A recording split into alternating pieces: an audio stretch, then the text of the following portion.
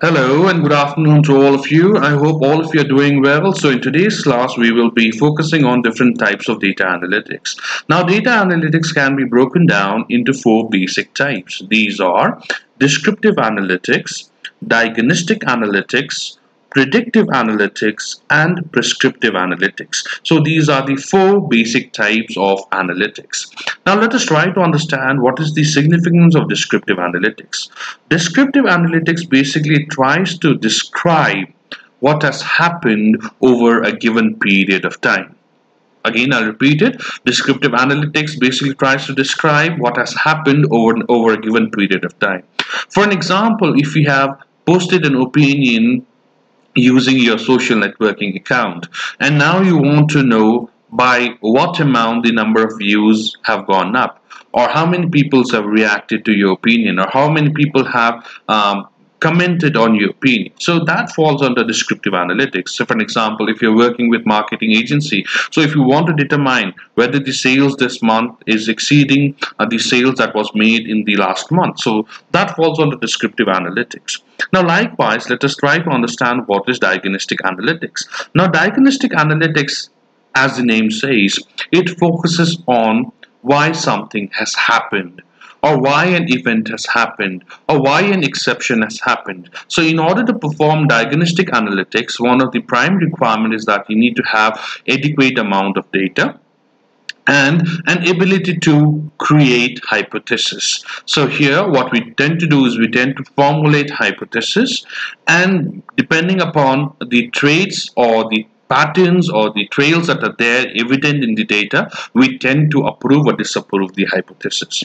Now likewise, predictive analytics. Predictive analytics basically focuses on what is likely going to happen, right, based on the analysis of the data. So here what we need to do is we need to ensure that the data that is used for predictive analytics is of very high quality, as well as the analytical technique has to be very sound, because the entire decision will be made based on the outcome of the predictive analytics. So this is very much important. So predictive analytics, whenever you're performing predictive analytics, it's very much important for us to ensure that the data is a very high quality and analytic technique that you are using is very sound. Now likewise, you have prescriptive analytics. Now prescriptive analytics basically tries to provide you suggestions for course of action that may be initiated. So for an example, if the temperature is constantly high for 4 continuous days, so now for the 5th day, so it will give you a suggestion that you can buy ice creams in greater volume from wholesale and put it to retail store. So that is a typical example of prescriptive analytics. Now, so these are the four basic types of analytics. Again, I'll repeat it. You have descriptive analytics, you have diagnostic analytics, you have predictive analytics, and you have prescriptive analytics. Now, let us try to understand what are the steps that are involved in data analysis, right? So basically, there are 6 steps that are involved in data analysis. First one is to identify the question. Second one is to obtain the data. Third one is to understand the data. Fourth one is to prepare the data. Fifth one is to analyze the data. And sixth one is to present the result. Now these steps are very crucial in terms of data analysis. So we'll try to understand what are the activities that are performed in these individual phases. So first one is to identify the question. So it's very much essential for all of us to first know what is the problem that is to be solved. And then all the related actions with the problems can be performed. So here what we need to do is we need to begin with determining what is the problem that is to be solved, and then we'll proceed on with data collection and eventually analysis and presenting the result. So that is what identify the question is all about. Identify the question basically means that you need to first determine what is the problem that is to be solved. So before you begin working with any form of data, what you need to know is you need to know what is the problem that you're trying to solve. So once you know what is the problem that is to be solved, then what we can do is we can start obtaining data.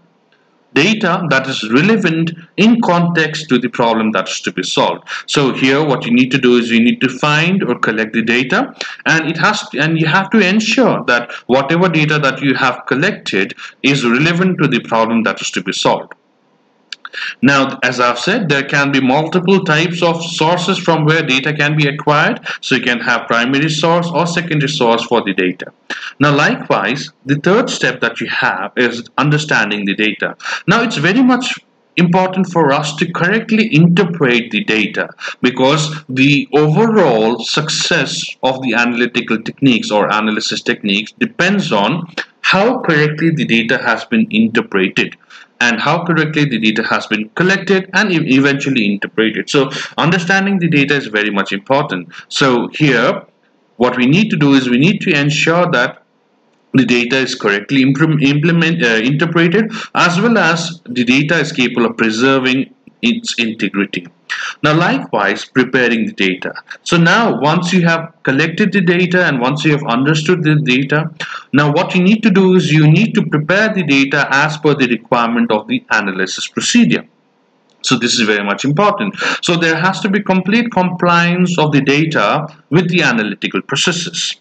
So until and unless data does not fit to the requirement of analysis processes, these processes may not be capable of delivering desired result. So it's very much important for us to prepare data. So while preparing data, the first thing what we need to do is we need to eradicate any sort of problem that may be associated with the data in terms of inconsistencies, in terms of ambiguities, and in terms of incompleteness. So once you weed out all problems associated with the data, then what you need to do is you need to prepare the data in the desired format so it can be used in order to perform analysis. Now the next step is analyzing the data. So analyzing the data basically means you're trying to uncover the answer for the questions that you have identified in the first step. So again, I'll repeat it. So analysis is a mechanism for uncovering or discovering the answer for the questions that you've identified in the first step. Now, once you have determined the answer to the questions that are identified in the first step, what you need to do is you need to present the results so that results can be interpreted by various stakeholders for their own purpose-specific tasks. So that is what presentation is all about. So here what we have learned is we have learned that data analysis basically has six identifiable phases. First one is to identify the question, second one is to obtain the data, third one is to understand the data, fourth one is to prepare the data, fifth one is to analyze the data, and subsequently present the result. Now let us try to understand various phases that are involved in data analytics, or let us try to understand data analytics process. So data analytics basically starts with business understanding. So this is very much important. So here what we need to do is we need to identify all possible business objectives that are to be attained from the business process. So this is what business understanding is all about. So business understanding is the first phase of data analytics. Now likewise, once the business objectives have been identified, what you need to do is you need to rightfully identify the data that is required by the business objectives. So in order to attain the business objective, what data is required, so that is extracted during the data exploration phase. And then you have data preparation, where what we tend to do is we tend to prepare the data as per the requirement of the analysis process. Then we have data modeling, where we tend to build conceptual models, where conceptual models are nothing but relationship between various related concepts or objects. Okay. So then what we'll tend to do is we'll tend to test the ability of the models to generate desired result. Right? And eventually what we'll do is we'll evaluate the models, and if found fruitful, the models will be deployed in order to provide solution for the business processes. So this is what is performed during data analytics process in a nutshell. Now let us move into each of the phases in greater detail. Now let's try to understand the first phase, that is called as business understanding.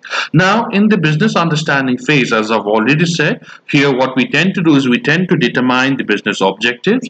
We tend to assess the situation in order to determine what are the constraints under which the attainment of objectives should be done, and determine data mining goals, and then produce a viable project plan as per the requirement. Now, business objectives are defined in this particular phase. So this is very much important for you to understand. So this is the first phase of data analytics process, where we try to identify the various notable business objectives. We tend to assess the situation for identifying all possible constraints under which the objective should be attained. We tend to determine data mining goals, and then eventually produce a plan that is capable of fitting our requirements.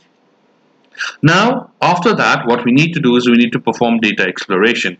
Data exploration is the second step of data analytics process, where we try to understand the data, because it is very much important for us to understand and correctly interpret the data that is to be required, that is to be used by the analytical process in order to deliver certain desired result. So that is what data exploration is all about. Data exploration basically refers to the entire task of collecting rightful data that is relevant to the business process and preparing it, right? Okay, so the second step consists of data understanding. So here what we need to do is we need to gather the initial data, describe and explore the data, and verify the quality in order to ensure that the data contains what is required. So it's very much essential for us to ensure that whatever is required by the business objectives are present in the data. So here what we tend to do is we tend to collect data from various sources. We tend to collect data from the various sources, right? And the relevance of the data to the various data objectives are also described. So this is very much important, because data that is collected may or may not be required by the business objective. So it's very much important for us to show the relevance of the collected data in connection to the business objective. So data collected from various sources is described in terms of its application. So this is very much essential, because we need to know what is the relevance of the data in context to the business objectives. So this is called as data exploration. Now there is a need for verifying the quality of the data collected, because until and unless we do not ensure quality of data, we may not be capable of ensuring quality of result. Now the next phase that we have is called as data preparation. So next comes data preparation. So here what we need to do is we need to select data as per the need, clean it, eradicate all possible problems that are associated with data, construct it in order to get useful information, and then integrate it all. So this is what is done in case of data preparation. So here what we tend to do is we tend to select the data that is required by the business objectives. Then we need to clean it. Clean it basically means we need to eradicate all possible problems that may be associated with the data, and then construct it into a specific format that's required by the business objective, or for the attainment of business objective. So here what we need to do is we need to format the data as per the requirement of the analysis process. So this is very much important. So here the data is selected, cleaned and integrated in the format finalized for analysis. Okay, so this is very much important. So during data preparation phase, as we have been discussing in the past as well, so what we tend to do is we tend to clean the data and prepare the data as per the format required by the analysis process. Then after that, the next phase that we have is it's called as data modeling. So once the data is gathered, we need to do data modeling. Now, why do we need to create models? Is a very important question, because model is nothing but a representation of, or a simplified representation of reality. So whenever you want to assess the ability of the system, what we tend to do is we tend to build the model of the system, and then we tend to assess the ability of the model to to behave as expected compared to that of system, right? Okay, so if the model works, then what we'll do is we'll pursue that particular model and refine into a particular system, or use the knowledge of that particular model and create a new system. So that is the way how actually the reason, what is the reason for creating a model. So it's very important for us to build up models, because models are capable of not only representing the entire system in a simplified manner, but it's also capable of representing the system as is and to be. So what is system as of now, what it's expected to be after development. So this is very much important. So once the data is collected, we need to do data modeling. So for this, we need to select modeling techniques. So this is very much important. And then we need to generate test designs, build model, and assess the model that's being built. So this is very much important, because we need to before implementation of the actual system, we need to ensure that the model is capable of replicating the behavior of the system. Because if the model works, then system will definitely work. So a model is nothing but a mimic of a system that's capable of behaving like a system, but it's a very cost-effective representation. So data model, a model as the name says, is nothing but a relationship between various objects of interest that may be there, right? And the relationships that are there existing between various objects are capable of realizing behavior. So that is what is tested. So whenever we say that we are testing a business model, so basically what we are trying to do is we are trying to see whether the related objects are actually capable of realizing business. So once data modeling is over, then what we need to do is we need to evaluate. So next comes data evaluation, where we evaluate the results generated in the last phase, review the scope of error, and determine next step that is to be performed. So here, in the previous phase, what we've done is we have created data models, and we have determined the ability of the data models to withstand or to supplement the various requirements that are there. So if there exist certain errors, so what we need to do is we need to review the scope of errors and bring about corrective measures that are capable of enabling the model to overcome the errors, right? Okay, and then decide upon what is the next step that's to be performed. So once a model is completely verified and validated, then what we need to do is we need to refine that particular model into a workable system which can be deployed in order to provide solution for the business process, or in order to provide a mechanism for attaining the business objective. So this is very much important. So here, results of test cases are evaluated and reviewed for scope of error. So this is very much important. So here, what we tend to do is we tend to test the model's ability to determine or to deliver the desired outcome. And if it does, it is refined into a system, and if it does not, then what are the possible avenues where improvement can be brought about in order to overcome the deficiencies, so that it can be later on deployed for attainment of business objectives. Now the next phase, that's the final phase, that's called as deployment. So final step in analytical process is deployment. So here what we need to do is we need to plan the deployment, monitor and maintain the various business processes or the system that is deployed in the environment and capable of delivering certain valuable result. Right, so this is what is done in case of deployment phase. So you deploy the system that has been developed into the environment, and then enable the system to deliver the expected objective or deliver the expected result. So these are the various phases that we have in data analytics. So you have business understanding, you have data exploration, you have data preparation, you have data modeling, you have data evaluation, and eventually you have deployment. So business understanding tries to determine the goal, data exploration tries to identify the data, data preparation tries to prepare the data as per the requirement of the analysis process, data modeling tends to build up data model, where models are nothing but a representation of concepts and the relationship between them, or a representation of objects and relationship between them, along with the constraints that are governing the integrity of the model. So then once the model has been built, then what you need to do is you need to evaluate the ability of the model to address to the concerns of the business objective. So if it is capable of addressing to the concerns of the business objective, it will be deployed. If it does not, then the scope for improvement is looked upon, the system is defined and eventually deployed in the client's environment. So in today's class, what we have learned about is we have learned about what are different types of data analytics. So we have learned that there are basically 4 types of data analytics, which are descriptive analytics, diagnostic analytics, predictive analytics, and prescriptive analytics. Then we have discussed about the various phases that are involved in data analysis. We have identified there are 6 phases in data analysis. These are: identify the question, collect, obtain the data, understand the data, prepare the data, analyze the data, and present the result. So we have discussed each and every step in greater detail.